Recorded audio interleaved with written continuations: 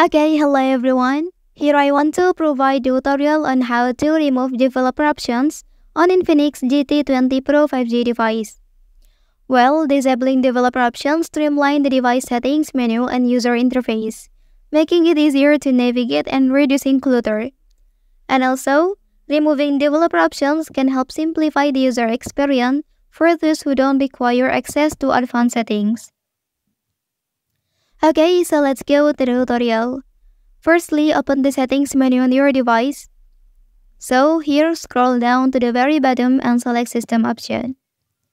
Okay, and in the system settings, you can find developer options.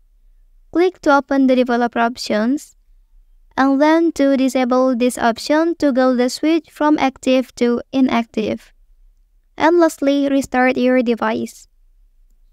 Okay, disabling developer options help prevent unintended changes to system settings and ensure that the device operates in a standard user mode without the advanced developer features enabled.